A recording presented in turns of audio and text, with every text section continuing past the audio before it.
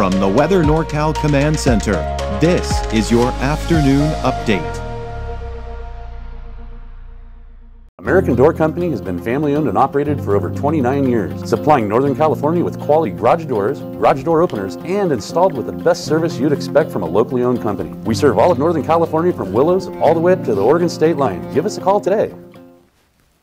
Hello everyone. Well, of course, that wet weather finally arrived. I think it's a welcome sight. We got a nice little break. Now we're getting some needed rainfall across the area. Here's a look at just north of Trinidad at Elk Country.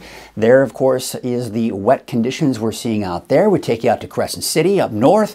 And of course, looking at the wet conditions out there as well. The winds should be picking up for pretty much everyone. Gusty winds here are expected throughout the rest of the day today. There you can see, of course, looking at Lake Oroville, North Forebay. The wind's kind of blowing, looking at some small waves, I guess you could say, in the lake there. But overcast skies there. Not everyone is seeing rain at all times. So we're going to be looking at wet conditions off and on all day today here. And there you can see, of course, looking at Trinity Center. And we've got the wet conditions out there as well. So it is wet. That seems to be the theme here for today. You've got plenty of snow off into the higher elevations. So snow is going to create some chain requirements and some issues here, especially east of I-5. The wet weather returns today. We've already seen that. The gusty winds are going to be from the south at 30 to 40 miles per hour. And those gusts could create a few problems out there as well. With snow levels today and tomorrow, somewhere between 3,000 and 4,000 feet. I think they'll be a little bit higher today than tomorrow. Tomorrow they may drop just a tad, and that could, of course, maybe mean some minor issues on I-5. Otherwise, I do expect off and on rain here through early next week and quite possibly into the middle of next week. There you can see the storm system right here. That's what we have in store for us today. But a fairly active pattern, as you can see here, over the Pacific. But this is the main system for today. This is the one we've got our eyes on here for Saturday because that's what's going to bring us another round of heavy rainfall and gusty winds. Between these two is cool and unsettled air. So what we'll be dealing with here for Thursday, still more scattered showers, maybe a bit of a break on Friday. Yeah, and then that guy comes in here for Saturday.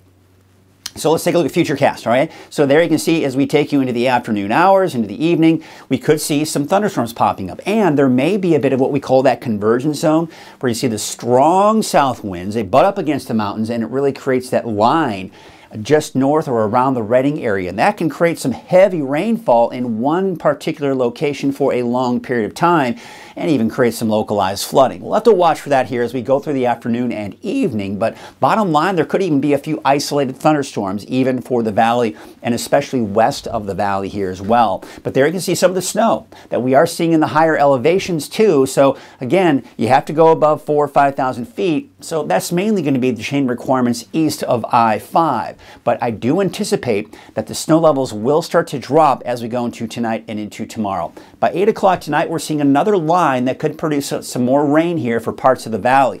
Then we get a bit of a break, and then tomorrow morning at 8 a.m., what we're starting to see here is that I think most of the activity through the day tomorrow will be to the north and west, and we'll see that when we look at Futurecast through time. Snow levels between 3,000 and 4,000 feet. We're beginning to see more snow around Mount Shasta, Dunsmuir. So there's potential that we could see at the very least a mix.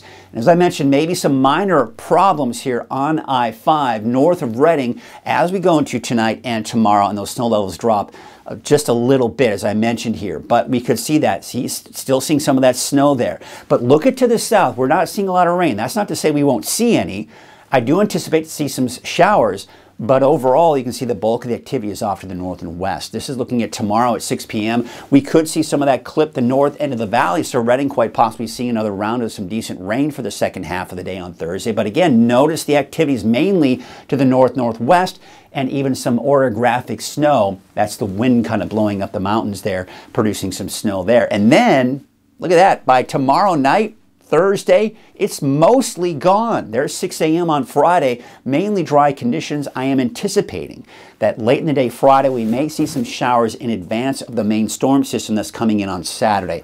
This is Saturday's storm system, and that's what's going to bring us another round of heavy rainfall and those gusty winds. Rainfall totals, I don't think Futurecast is doing a really good job here because it's only showing about 1,300s out in Rebla. I think we'll see more than that here, especially just for today alone.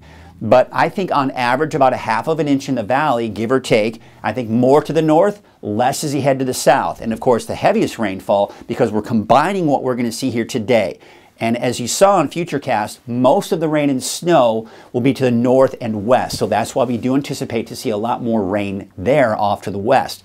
Now the snow, it is picking up on the potential for some light snow accumulation in the Chester area, but Bernie, Mount Shasta City, maybe a bit of a mix. So most likely not seeing accumulating snow there. I think that'll be mainly just a mix, most likely not accumulating in Etna. All rain in Weaverville, Hayfork, places like Shingletown, maybe a bit of a mix at 3,500 feet, but you have to go up in the upper elevations of Shingletown, probably closer to Viola, before you start seeing some of that snow. And of course, we could even see some light accumulation out towards Alturas as well. So the winds, that is another thing we need to take into account because they're going to be blowing this afternoon. Could see gusts even in the valley 30 to 40 miles per hour. And I do expect later this evening and tonight, the winds will subside but still be gusty at times through the day on Thursday, and in particular out along the coast here. But there you can see we're still seeing those gusts over 20 miles per hour. So still breezy, borderline windy for your Thursday. And then you can see as we go into your Friday, still gusty.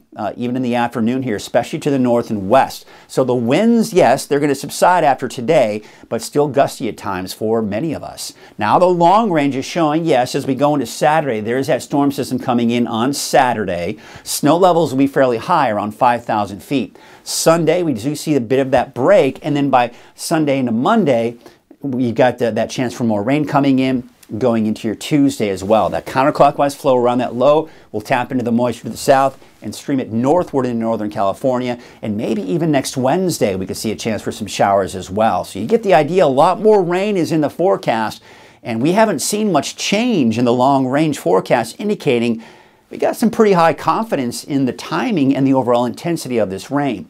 So there you can see the wave heights for today fairly high, right? And then as we go into your Thursday, we actually may see them drop a little bit, but bottom line, there still is that small craft advisory through tomorrow, as a matter of fact. Temperatures today in the low 50s for the valley, and in the higher elevations, we're talking temperatures in the low to mid 40s for today. Low 50s for Hoopa and Willow Creek, but somewhere in the mid 50s out along the coast here.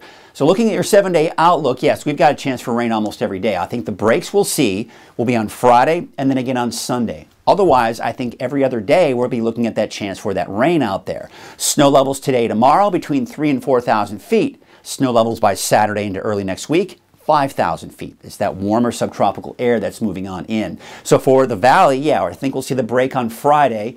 Just some showers on Thursday, but I think most of it will be to the north and northwest of the valley. And then, of course, as we go into your Sunday, dry, more wet weather going into Monday and Tuesday. Looking at your 7-day outlook for the North Coast, yeah, there it is. More showers on Thursday. In fact, heavier rainfall, another round of some heavy rainfall, that is, especially for the coast and inland on Thursday. Places even in Trinity County could see some decent rain as well on Thursday, drying out Friday. And then there you can see by the time we get into Saturday, more rain, dry Sunday, more rain Monday and Tuesday.